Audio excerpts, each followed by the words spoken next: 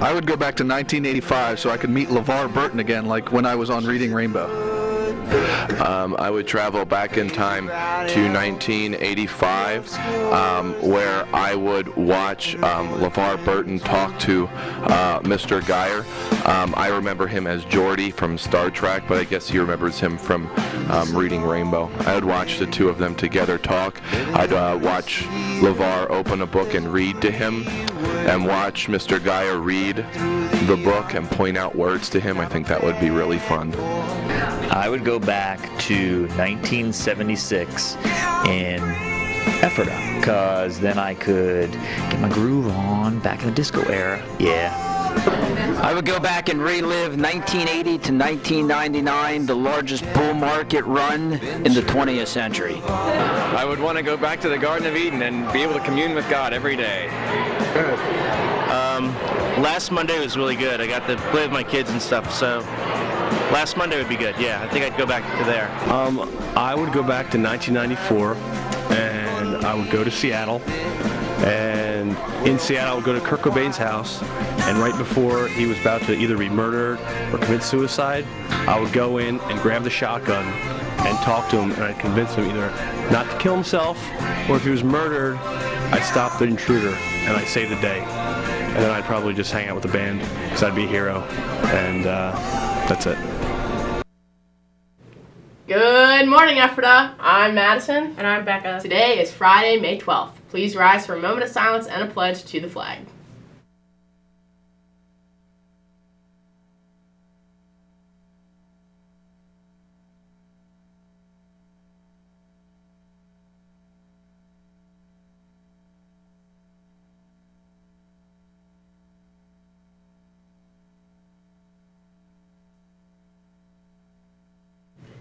To all prom goers, the big night has finally arrived. EHS Junior and Senior Prom, Beauty and the Beast, takes place tomorrow night at the Inn at Reading. Have a great time, but remember this is a school event, so all school rules still apply. Be sure to bring your ticket. Registration is just inside the main doors. Seating is finalized and is posted on Schoology, so check it out. Please be advised the cloister will be open to students wanting to have their prom pictures taken there, so stop on by. Attention AP Lit and Comp students for the upcoming year. We will have an informational meeting May 23rd at 2:45 in room 106. Mrs. Grable will discuss course expectations and to assign the summer work. If you cannot attend, make sure you see Mrs. Grable. Attention senior class, if you have baby pictures that you'd like to have in the slideshow at Baccalaureate, please send them to Lexi Hirschberger, Anna Gockley, or Abby Burkholder. The last day to submit is May 19th. If you have any questions, feel free to contact any of the three. Students taking AP exams, remember to check the AP testing schedule posted in AP classrooms and in Schoology. For lunch today, we have macaroni and cheese with a whole grain roll, breaded chicken patty on a whole grain roll, the McFredo burger, ham turkey cheese flatbread, chicken Caesar salad, stewed tomato sauce, seasoned green beans, fresh cauliflower with dip, applesauce, fresh fruit, or slushy. Now over to David with sports.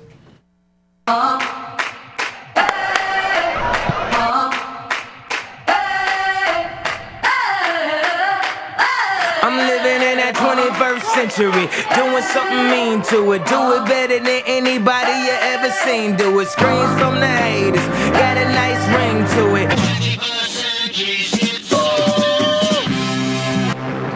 Attention all 9th grade and 10th grade and 11th grade athletes. This year's sports signups will be done through Schoology. If you haven't noticed yet, the athletic department has posted a sign-up link on your class of groups on Schoology. If you have any questions, please stop by the athletic office and stop by to pick out handouts for your spot. Sign-ups will be available until May 19th. Anyone that is interested in playing football next season, but was unable to attend yesterday's informal meeting, should see Coach Miller today in room 122. Our spring open gym start Monday. Attention girls interested in playing tennis this fall. We will begin practicing every Wednesday starting on May 17th from 3:30 to 5 p.m. at the high school course. Please contact Grace Del Valle with any questions. Today, the track teams are off to the LLL League Championships at Hempfield. That's it for sports. Now back to the main desk. Attention juniors, next Monday, May 15th, all juniors who are not involved with Keystone testing will be attending a junior class meeting in the auditorium that will cover important information about your upcoming senior year. You will report to homeroom at regular time and then be dismissed to the auditorium for the entire testing block. You will need your laptop, and if you have a cell phone, please bring it, and definitely bring a writing utensil. You may have 20 minutes to complete any work you may have. Attention students taking the upcoming Keystone exams. Please listen for the following code of conduct for test takers. Do listen to, read, and follow all directions given. Ask questions if you do not understand the directions. Read each question carefully, especially multiple choice items that ask for the best answer. Also, be sure to read any open-ended items and writing prompts carefully before responding. Be careful when marking your answers so that you do not skip spaces or fill in the wrong sections. Make sure to completely fill in the bubble for the answers you select and erase completely any answers you change. Keep your eyes on your own test. Try to answer each test item. Check that you have completed all the test items in the test section before closing your test booklet or submitting your final responses online. Report any suspected cheating to your teacher or principal. Do not bring notes with you to the test or bring any unapproved electronic devices such as cell phones, smartphones, or smartwatches, other than an approved calculator. Do not share a calculator with others. Do not use the bubbles in the answer booklet to either eliminate possible incorrect answers or possible correct answers. Mark only the bubble for the one correct answer you have chosen. Do not talk with others about questions on the test during or after the test. Students should be assured that they may discuss the testing process or issues of concern with their parents/guardians. Do not take notes about the test to share with others.